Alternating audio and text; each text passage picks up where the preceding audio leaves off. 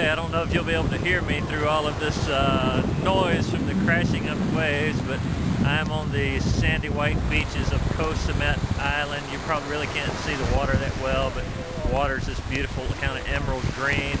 And we're here for Debrief after what has been a pretty intense month of ministry. There are world racers over my shoulder swimming.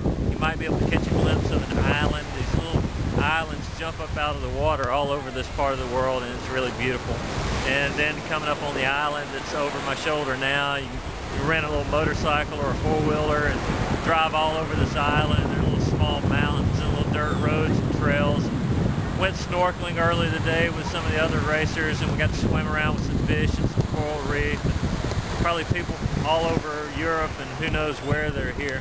So anyway, this is what Debrief is like, and wish that you were here, but you're not. But hope you can have a great day wherever you are.